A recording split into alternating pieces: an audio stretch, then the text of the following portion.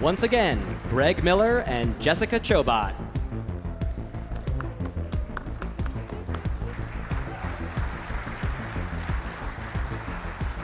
Hard to believe, Ed Boon, only 29 today. Thanks for waiting for me, by the way. Hey, you know what? They Takes say me go, longer. I walk. Just do it, you know what I Okay, mean? well, this Anyways, the past year has given us a lot of important lessons. Yeah, we're doomed. Yeah, there's that, of course, and that nothing can stop Nintendo. No, that also is true. So no matter who you are or what your system of preference, there's a good chance that Nintendo has influenced your work in some way. And that's why here today to present this year's Lifetime Achievement Award is Executive Vice President of Operations at Nintendo of America, Don James.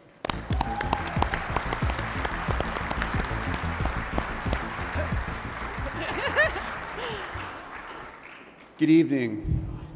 So to get serious for a minute, tonight I have the honor of presenting the Academy's Lifetime Achievement Award to Genyo Takeda. I worked directly as well as indirectly with Takeda-san for my entire career at Nintendo, but as he is a very humble individual, this may be the first time many of you are hearing his name. While he prefers to operate outside the spotlight, his leadership, forward-thinking, brilliant engineering, and innovative ideas have been an essential part of Nintendo's DNA and have had a substantial impact on our industry and the consumers who have enjoyed the products he created. Takeda-san started at Nintendo fresh out of college in 1972. He is credited as Nintendo's first game designer, and in 1974 began mentoring a fledgling creator you've maybe heard of, Shigeru Miyamoto. Takeda-san has always been willing to develop young talent.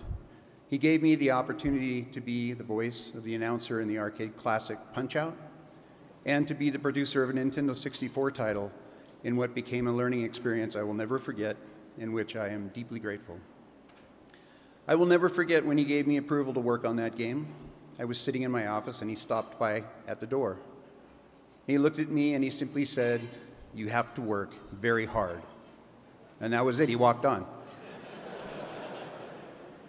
And having no experience as a game producer at all, I went off and created a game. As an individual, he has a great sense of humor, tempered by serious nature that brings out the best in those who've been privileged to work with him. His ability to balance the hard mechanics of technology with the psychology of why people do what they do inspired many products that I'm sure you'll recognize. Take a look.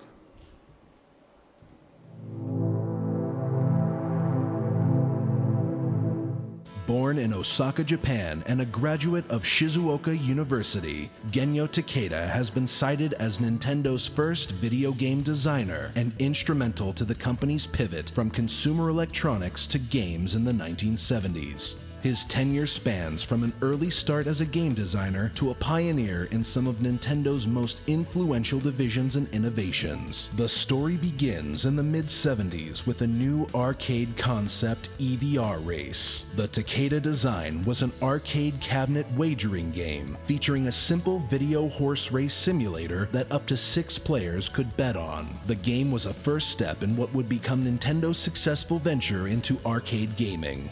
As Nintendo saw the value of arcade games, Mr. Takeda designed the boxing game Punch-Out!, which was released in Japan in 1983 and globally in 1984. Punch-Out! Introduced gamers to Glass Joe, Bald Bull, Mr. Sandman, and many others who would become unforgettable video game characters. Punch-Out!'s blend of clever immersion, memorable characters, and gripping gameplay made it an instant classic. Punch-Out!'s success would flourish with an arcade sequel and several console versions. Super Punch-Out! Introduced new boxers to the arcade game, while the NES version was titled Mike Tyson's Punch-Out! For many people that grew up with the Famicom and NES, ultimate satisfaction was achieved when Mike Tyson complimented your finger speed. Adding to these early successes, the adventure game Star Tropics was produced, directed, and written by Mr. Takeda and released in 1990. Star Tropics was lauded for its expansive world, offering hours of exploration, and commended for its creative gameplay.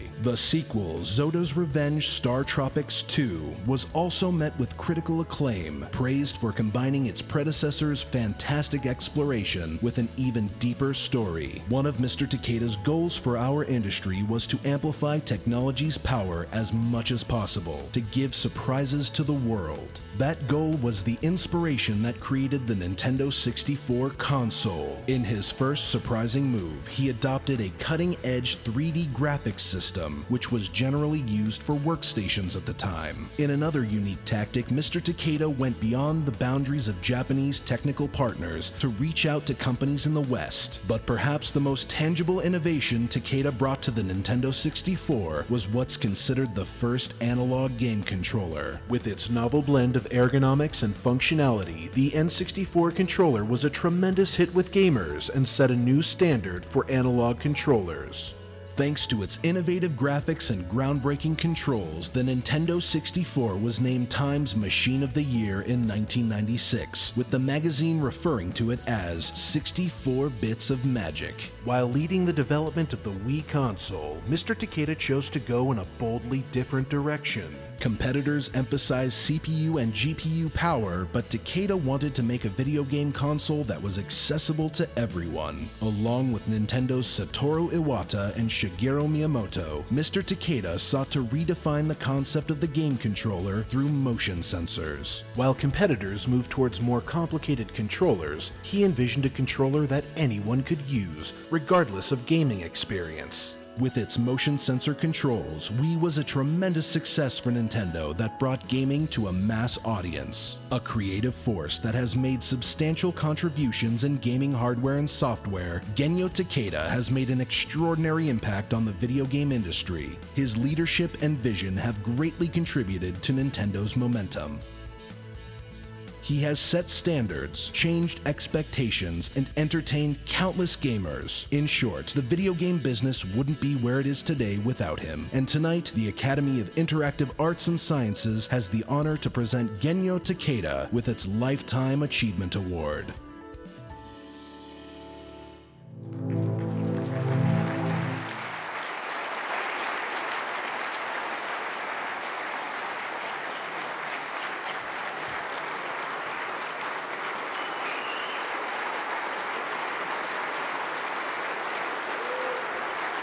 I was going to say, please come up.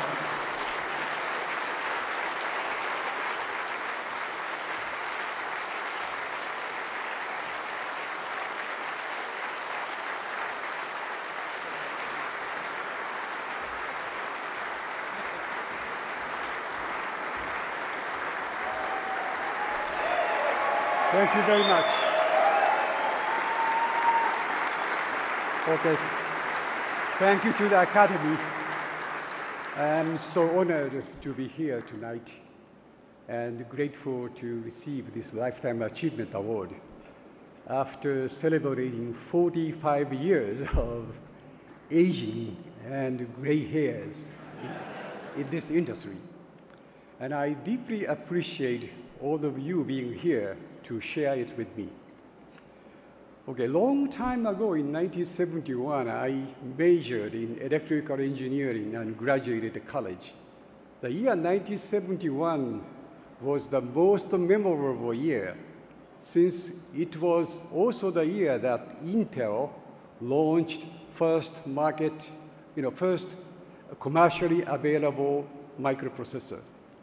And it was the small but the precious seeds from this product launch that lead to the beautifully blooming video game industry today. Video games are interactive orchestrations among arts, psychology-based commercialism, and technology. However, the technology itself is often considered to be the role of the second violin in the orchestra. So I decided to accept this award so that I could stand up here as a representative of unsung heroes of home video game platform design engineers, not only for Nintendo, but also for all other game machines. Thank you.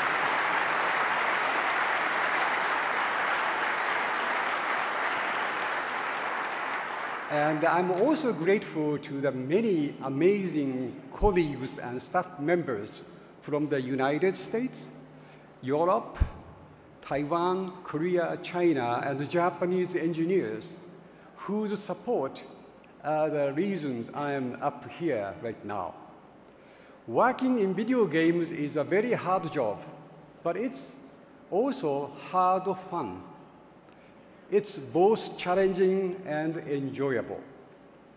I do have one ask for all the Academy members. Please continue enjoying the hard fun and the work you do to satisfy the worldwide video game lovers and to keep them smiling. Thank you.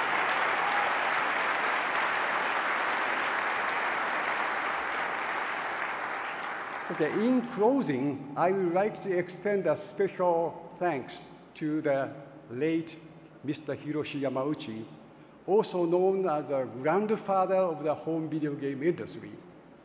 Although he has passed away, he trusted me and gave me the opportunity to lead the technology effort at Nintendo. Thank you very much. Thank you.